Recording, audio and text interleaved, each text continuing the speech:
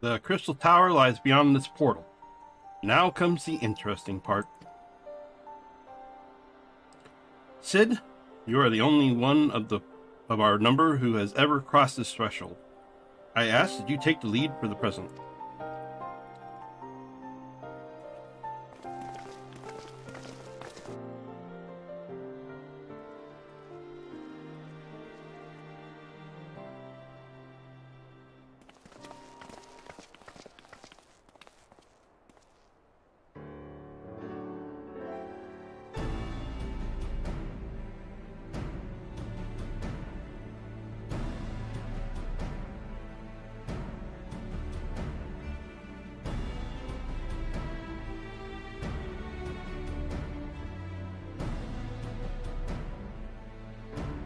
I say, the energy radiating from these statues is palpable.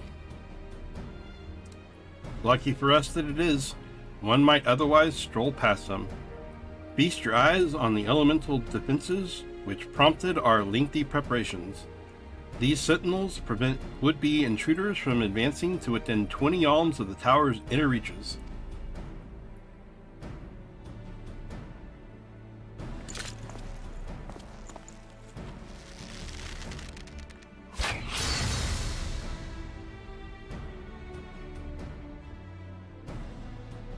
No matter how swift they may be. Happily, the crystal fangs we took such pains to craft should spare us the inconvenience of instantaneous annihilation. Here, allow me to demonstrate. Chief, it's two. Dangerous to allow anyone else to risk his life testing one? Quite right. I made the damn things. It's my job to see that they work.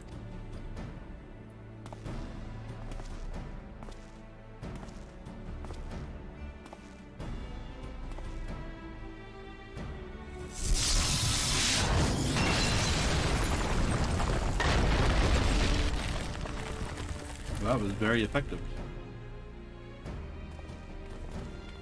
Success! I, for one, am convinced. Friends, ready your fangs.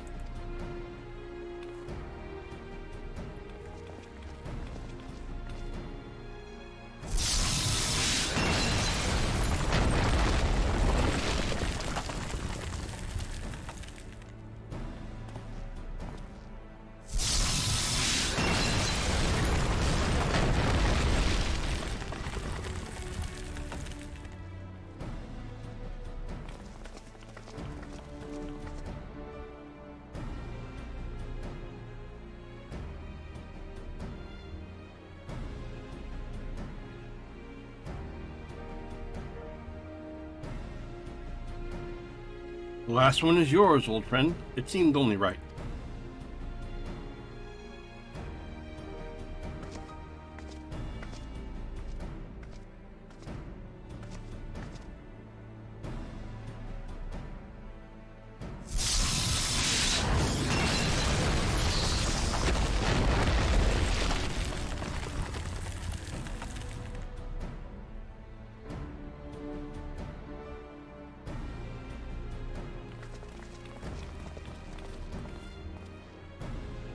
Ha! We did it.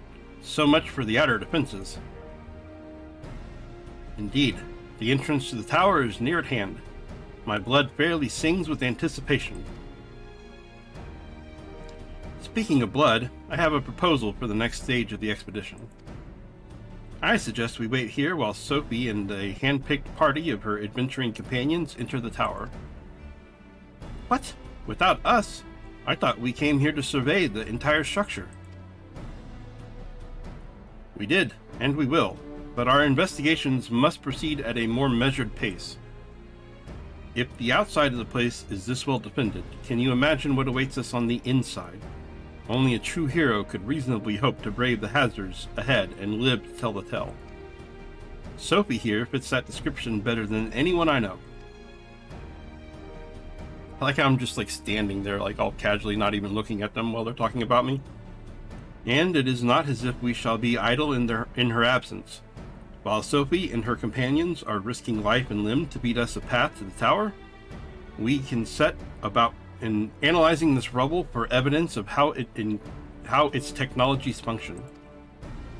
Your knowledge of ancient lore will be invaluable in that endeavor, historian Grahatia. You ever tired of being right, old man? Sophie, as it seems I won't be accompanying you, allow me at least to provide some instruction. The maze that surrounds the base of the tower is known as the Labyrinth of the Ancients.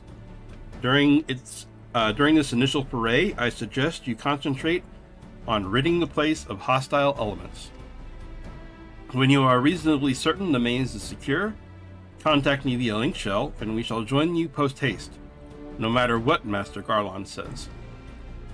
Though we would prefer it if any relics you encounter remain intact, you have leave to do whatever is necessary to secure ingress to the upper levels of the tower. Fortune go with you, Sophie.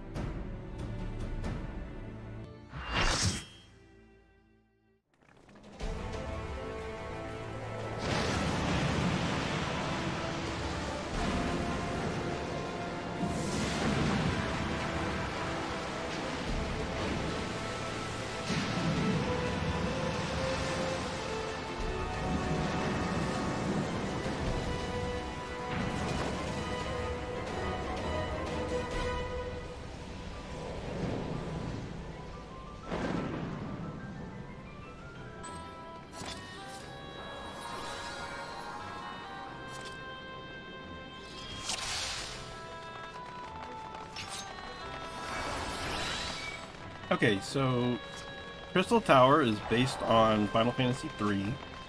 So if you're familiar with that game, you will see some familiar bosses as we do these dungeons. Or raids, I guess. And I'll go ahead and say now that people are going to rush through me when I do these, because, you know, this is like really old content that most people are just doing this as part of their daily raid rotation, so they're just like getting one random raid, and this just happens to be the one they get. They just want to rush through it as fast as possible.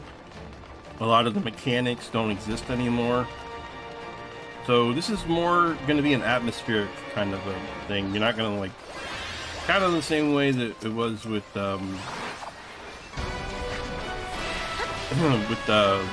Binding Coils of Hamet, where you didn't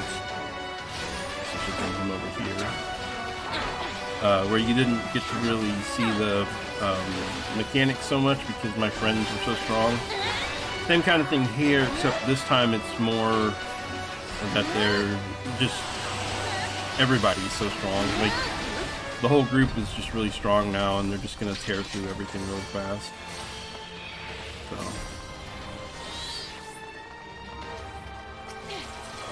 I'll try to explain some mechanics as I go, but I can't promise too much, unfortunately. It's been a long time since I've really done this either, so. Obviously these first couple rooms are trash mobs, and you stay on the raised platforms, so that the poison, because there will be poison that forms up, you don't want to be on the lower parts when that poison forms. But we kill everything so fast. Maybe this last one here we'll see some poison. There's a chance.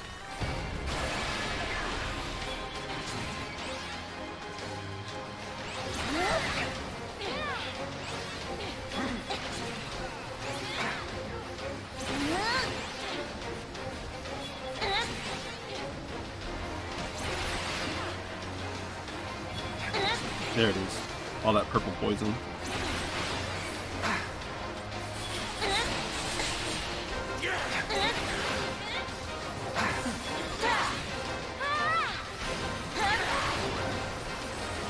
Alright. That is pretty much the entire trash. The rest of this is just going to be boss after boss. And the first boss is a bone dragon. And interestingly, you have to kill him like 3 times.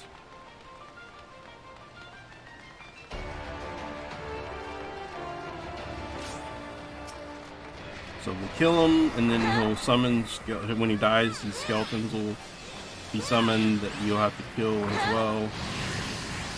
Right there.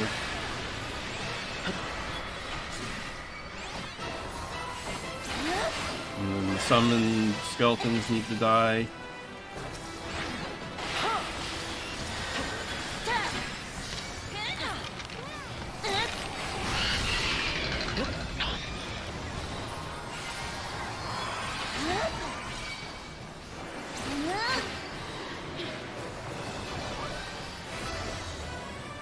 And then the dragon comes back to life. Yay! I don't know why they pulled him all the way over there, but whatever, I'm not gonna worry about it. I'm just gonna try to focus on helping the skeletons.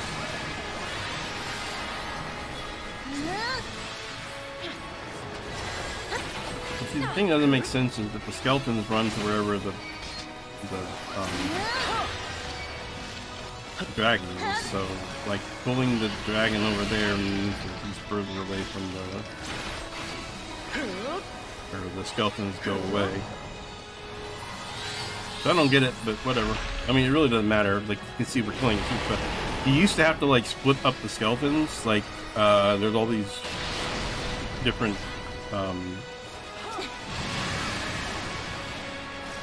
like 3 different or 6 different wings, and so you would want to try to separate the skeletons, and each group would try to take down a skeleton. Nobody even cares anymore. Like, you just AoE everything now. Can't touch the shortcut. There it is.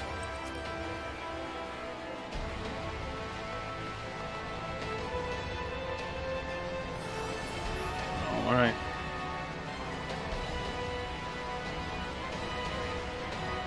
On to the next thing.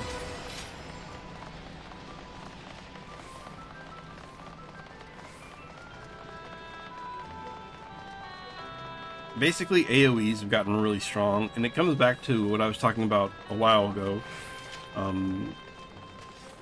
There used to be only like one class that was good at AoEs, and it was the Black Mage. And everything else that was DPS was pretty much a single target character unit. But now, there's lots of things that are good at AoE. Dancer is pretty good at AoE. Obviously Black Mage, Red Mage. I think what else there is. The Summoners actually even have some AoE, not a lot, but some. Alright, so this fight, most of the people stay on the platform back there, and you have to stay on the platform to activate the other platform so that people can hit the Atmos. It's on the lit up platform, but so all the ranged people have to stay on there.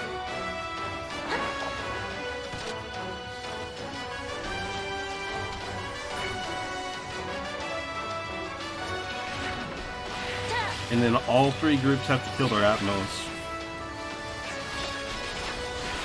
And then what I was doing as a tank was trying to pull the mobs that come up a little bit closer to that back platform so the ranged people can hit it.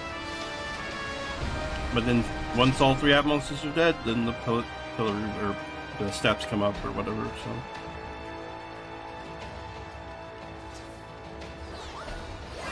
it's funny, that used to be not hard.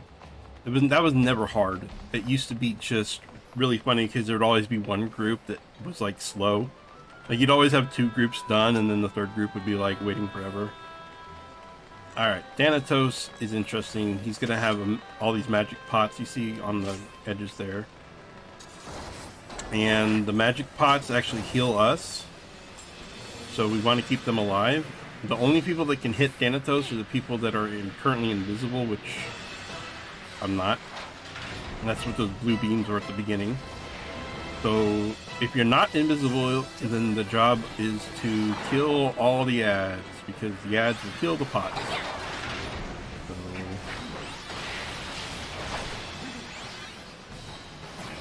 So gonna be running around grabbing ads as best I can.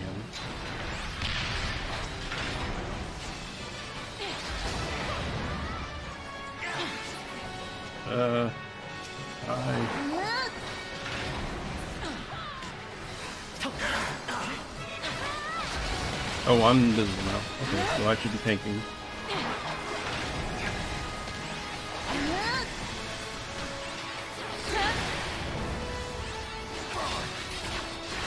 Okay. And once again, it's just a matter of being high damage. Everybody's damage is just so high now. Because even though my level has been lowered, that's the thing you gotta remember, is that even though my level has been lowered, the gear is also lowered, but because it's so much higher to start off with, it lowers down like a percentage. And so, unless a dungeon or raid says it's gear capped, which those do exist, you still get more stats out of the lowered gear that is higher to start off with. So gear from Endwalker, even though it lowers, is going to give you better stats in general than the gear that we would have had at level 50 doing this originally. So that's part of it, and another part is like all the people that can do AoE now. Like I said, they didn't used to be Samurai. Oh my gosh, Samurai can do so much good AoE.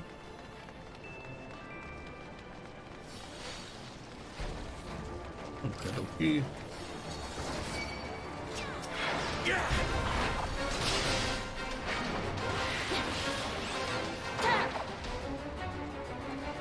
Come back here.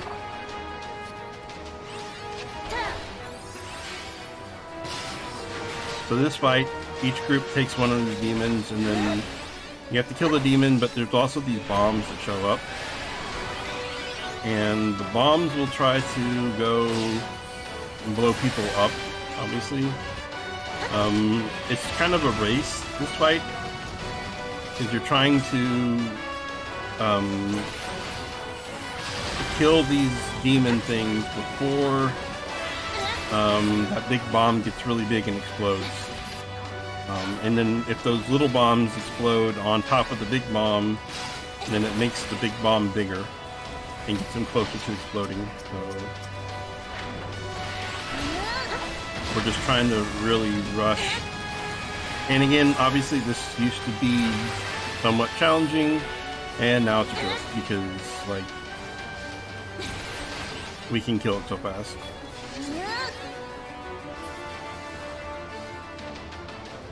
And then once all the demons are dead, well, I did not. Okay. It takes a while for those tethers to go away. Once demons are dead, you just kill the bomb, which takes like no time at all, and it's done. I mean, I guess that kind of counts as trash, but really it's kind of a boss fight in a way. The next one used to be, oh my gosh, a nightmare. Behemoth!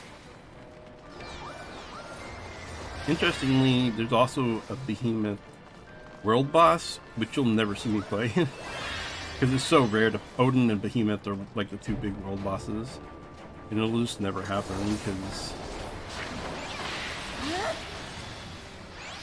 Alright, so somebody grabs the Behemoth. Then there's going to be this Iron Giant. I'll grab him. Maybe. Now, you see those people with green markers on their heads? They're going to drop a rock, and then the Behemoth stands up, and we have to stand behind the rock, blocking ourselves from the Behemoth.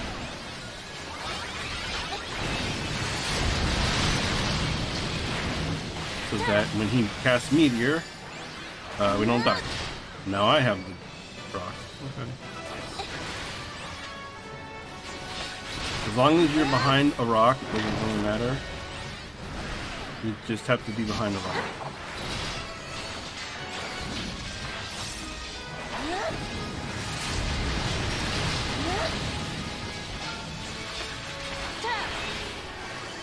It should kill the Behemoth before he gets another one down. Yep, okay.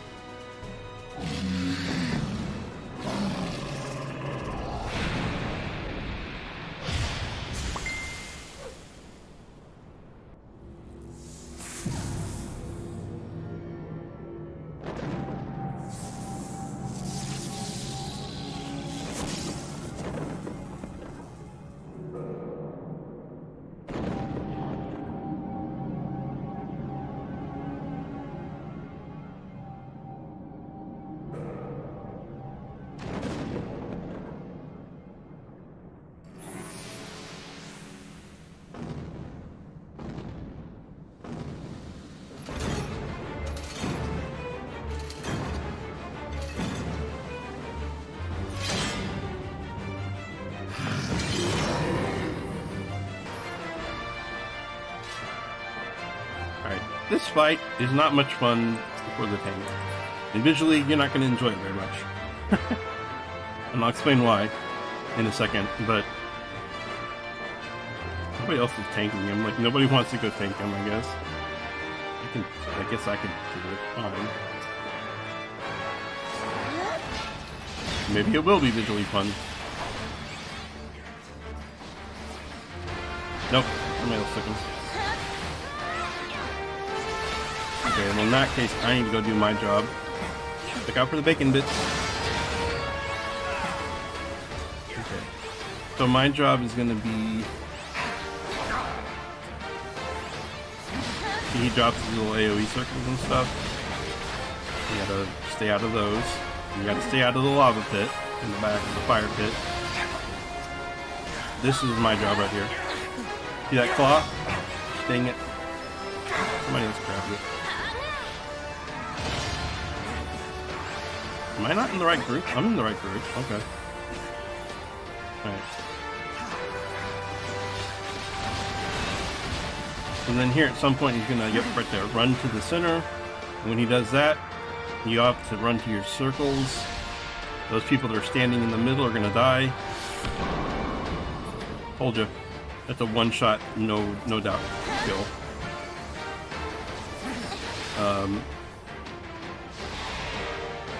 Like, it doesn't matter how much leveled you are, that's a one-shot kill. Instant.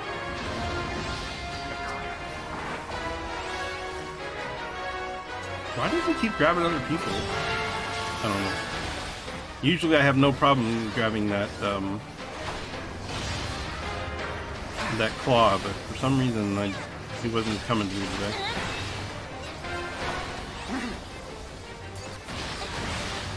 But really, this fight, you just have to stay out of the AoE and then make sure you get to the pillars here.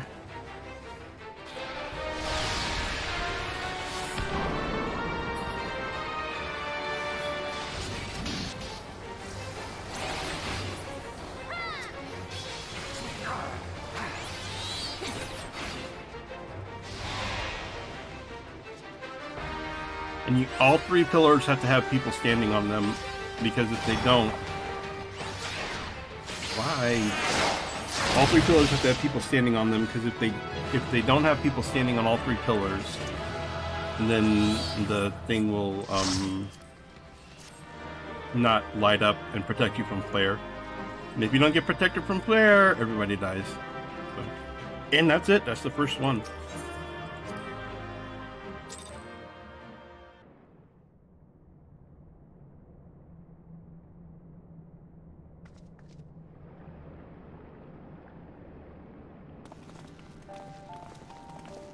Oh, there's Sophie.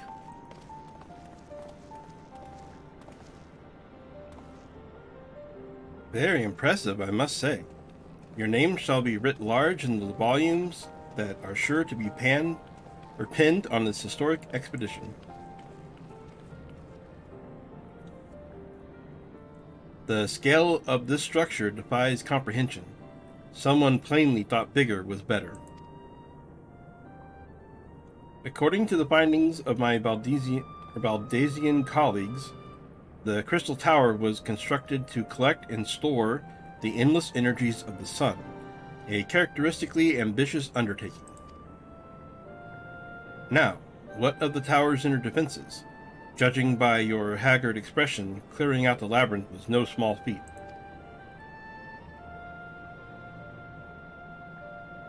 A giant of a man wielding a shimmering scimitar, you say? Yes, that will have been Phlegethon, not Archeon. Phlegethon. He was a hero of the Allegan Revolution. And you gleaned that from what exactly? His choice of weapon? Well, I am a historian, and I have a certain, shall we say, affinity for the lore of the Allegan Empire. It is, of course, all of knowledge gleaned from musty scrolls and tomes. The ancient texts claim that the Crystal Tower is defended by the champions of Eld, resurrected and augmented through the Allegan's extraordinary technology. Chief, you need to see this.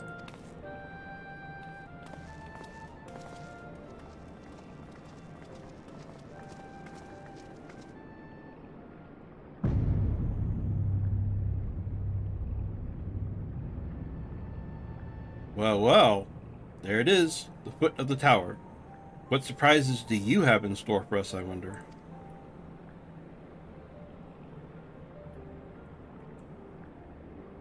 I can't tell you how glad I am to have you with us on this little jaunt, old friend. Had you not beaten a path through the maze, I very much doubt we'd be standing here now. Well, we have much to discuss and digest.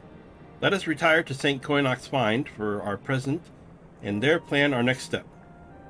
Lest there be any doubt, our expedition has some way to go yet.